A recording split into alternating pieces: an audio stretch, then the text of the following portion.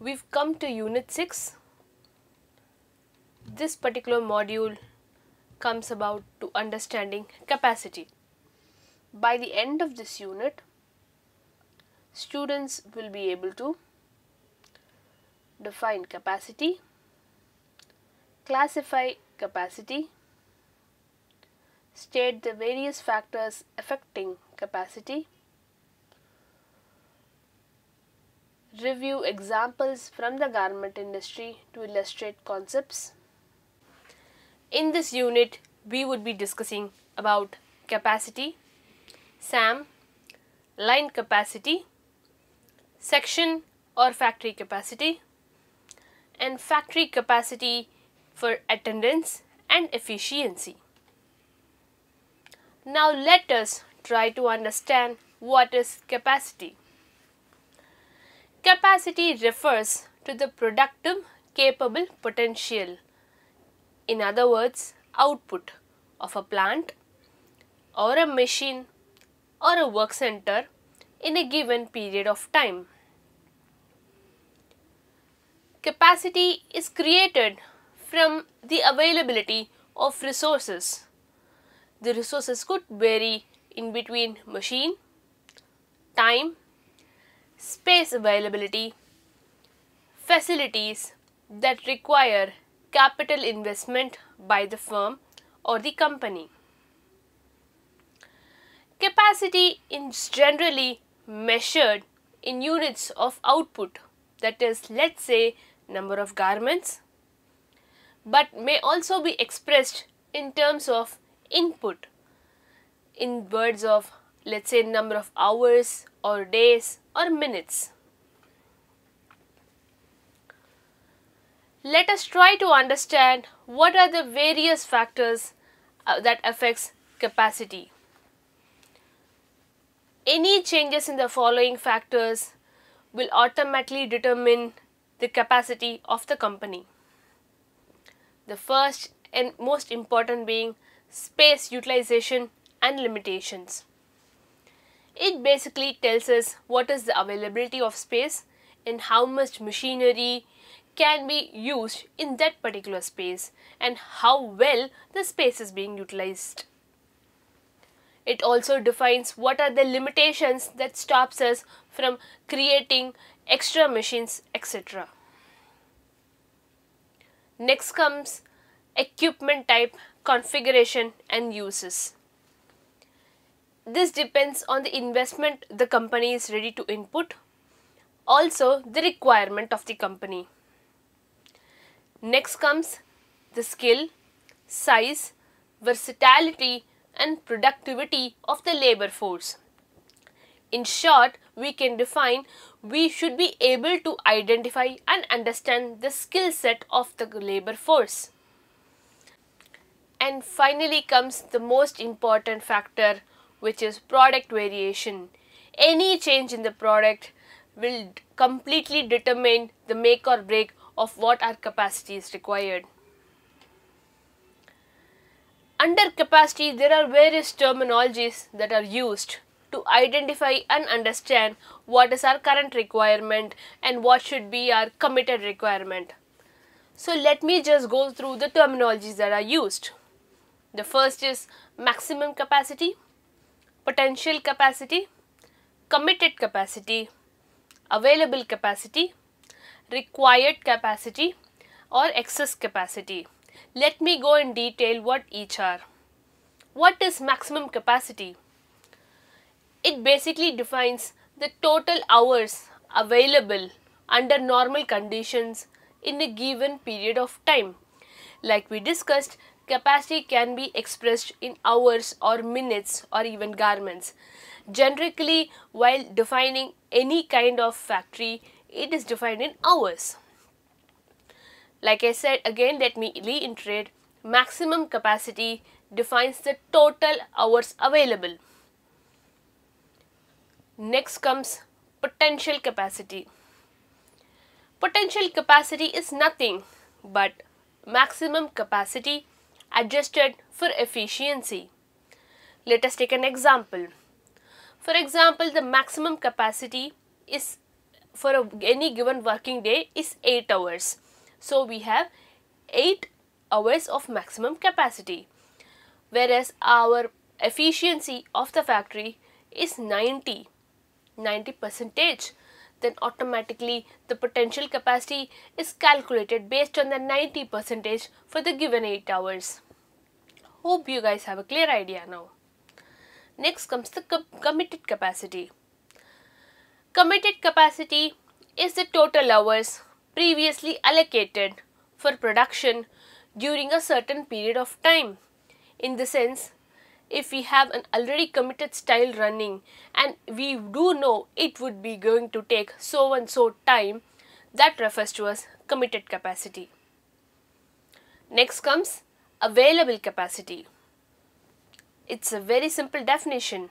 The difference between the potential capacity and the already committed capacity for a certain time period. Basically telling us what is the available leftover capacity we have. That is available capacity. Let's move on now to required capacity. Required capacity, that is the standard allowed hours necessary to produce a specific volume in a certain period of time. This basically refers to the time taken for any garment to be produced for so and so volume, that is required for it to be completed. Let's say we need 500 pieces of style A needs to be completed. We need to understand what is the required capacity for that style A. And finally, we have excess capacity. Excess capacity is the extra capacity that we have. So, the definition would be difference being your potential capacity and your required capacity. To understand planned capacity, we basically need to have a projection of the total hours available for production in a given period of time for a certain facility. Let us take an example and see how to calculate the planned capacity. Let's move on to the whiteboard for the calculation.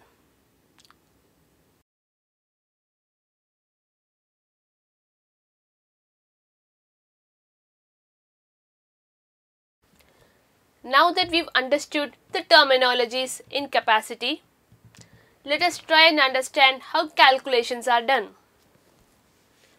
Let us take an example now. Let's say if a factory has 100 working machines and are working for 8 hours in a day.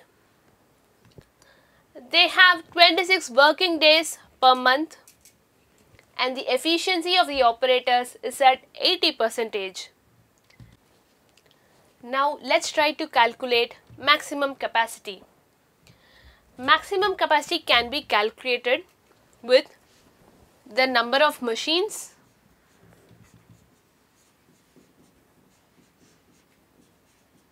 and the time available.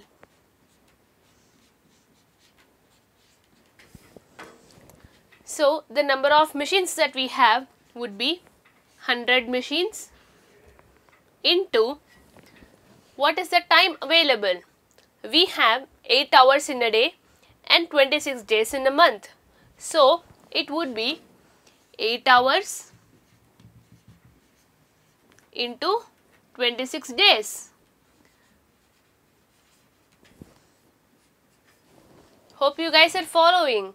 Maximum capacity is calculated based on the machines, that is equipment available and the time available. So here we have 100 machines into 8 hours into 26 days. So the calculation, if I want to explain even further, 100 into 8 hours can be expanded into minutes by saying 8 into 60 minutes per day into 26. 100 into 480 into 26. So the calculations would be 12,48,000 minutes per month, or if you would want to convert it into hours per month, the maximum capacity would be 20,800 hours per month. So now that we've calculated maximum capacity, we can easily calculate the potential capacity. So potential capacity is the same, machines into time but into efficiency. This is the added formula.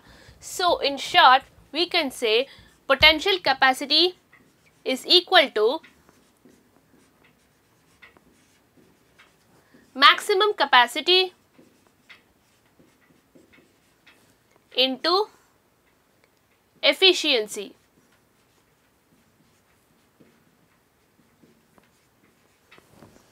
Alright, so if we calculate the maximum capacity, if we calculate the potential capacity, our solution would be, so the potential capacity can be calculated as 100 into 8 hours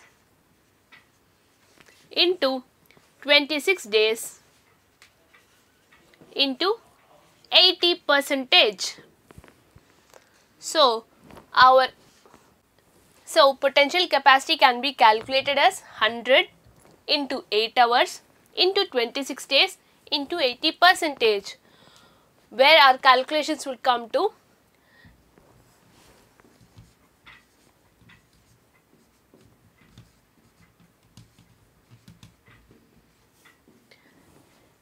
99,84,000 minutes per day, or it could be written as 16,440 hours per month.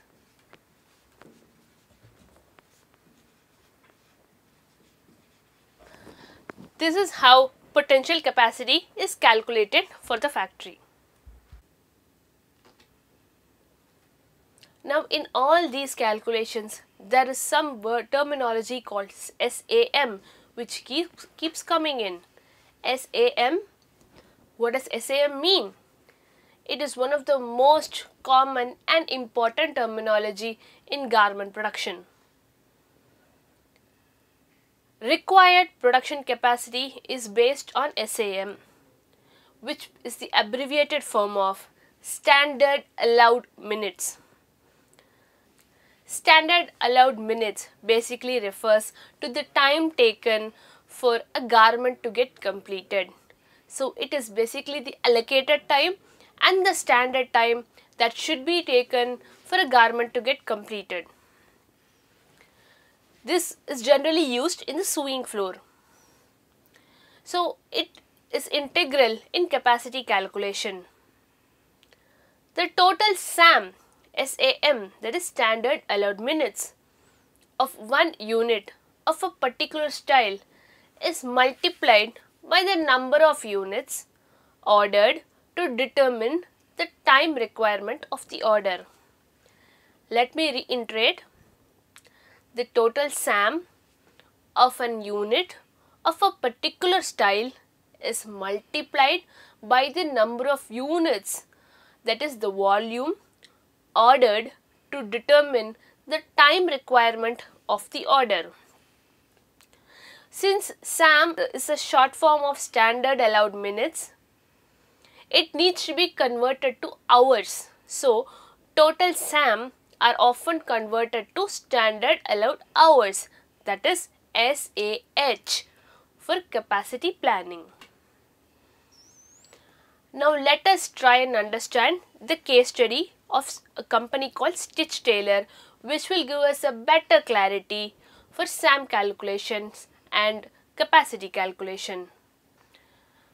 Stitch Tailor operates a small apparel contract sewing business that employs 10 operators who work 7 hours a day. This particular plant has an efficiency factor of 90%. A customer, that is a new customer, bought in an order for production of 6,000 units of style A that needs to be completed within 10 days. The plant has the appropriate equipment and skills available to make the style. But the plant has already committed a capacity of 300 hours for the next 10-day period. Style A has a production time of 5 SAM. The order for 6,000 units requires 30,000 SAM or 500 SAH. What factors should be considered in deciding whether to accept the order? Can we try and figure out?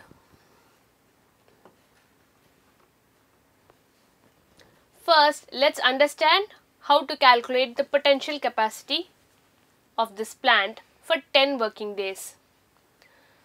So we have 7 hours of work per day.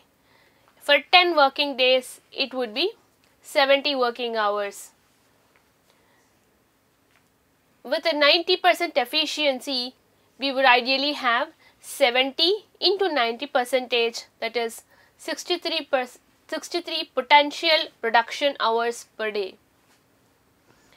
Let us try to do the solution for this case study. So let us try to find out what is the potential capacity. So for the 10 days we will be calculating the potential capacity. There are totally 7 hours of work with 10 operators. So we have 70 working hours per day, correct?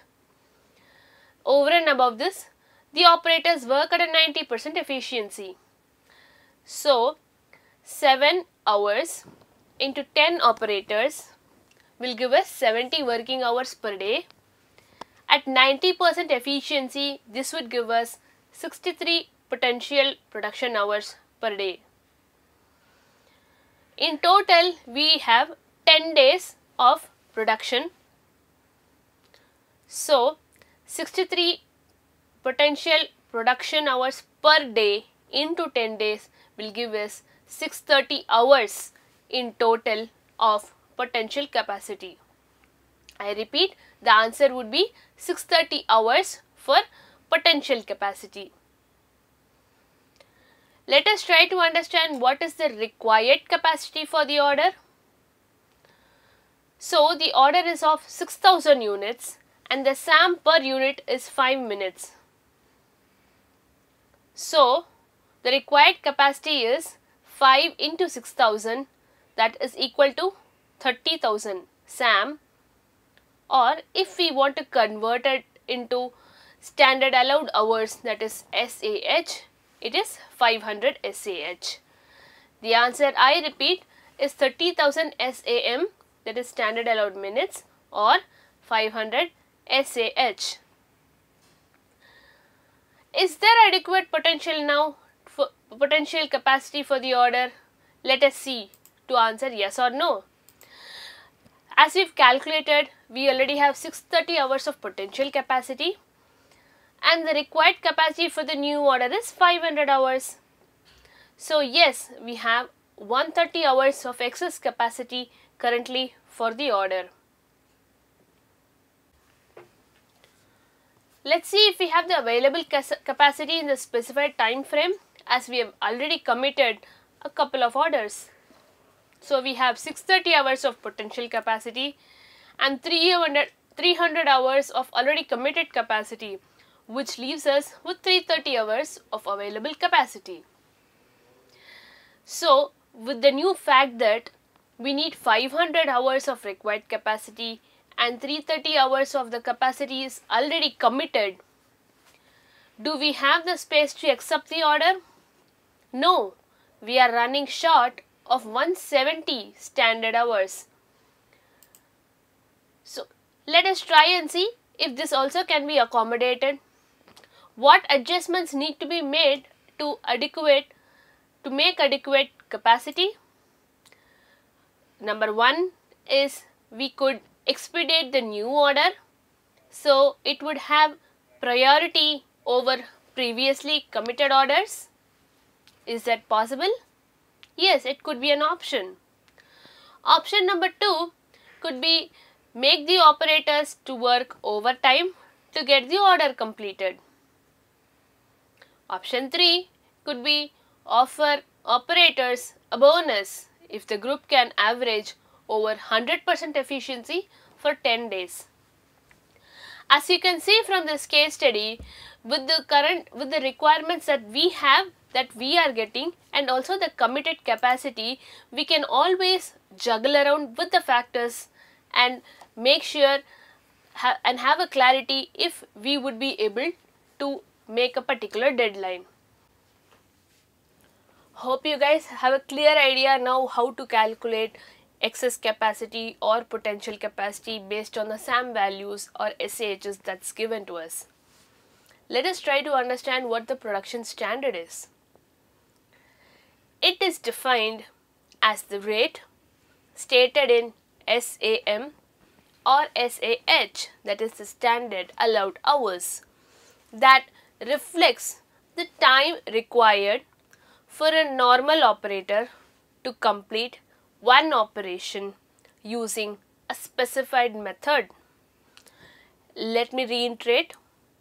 Production standard is defined as the rate stated in SAM or SAH that reflects the time required for a normal operator to complete one operation using a specified method. As you can see, it is automatically related to the capacity. Indicators of which operation may have excess capacity and which operations have potential to be a constraint or a bottleneck automatically comes out in production standard. As you can see in this table, the total production time is 5 SAM, that is 5 minutes for a total of 9 operators.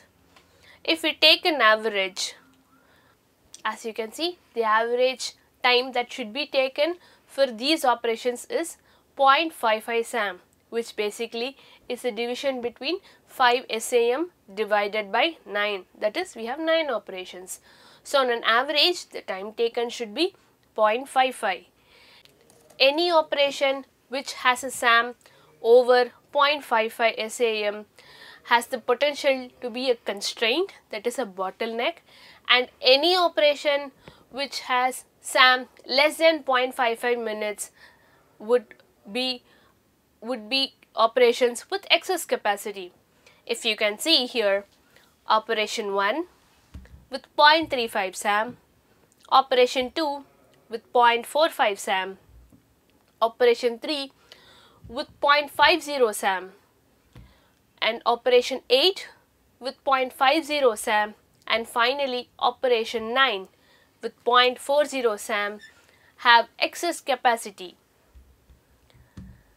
Operation 4 with 0.75 SAM, operation 6 with 0.90 SAM, operation 7 with 0.60 SAM have the potential to be a constraint or a bottleneck because they are above the average SAM, that is 0.55 SAM.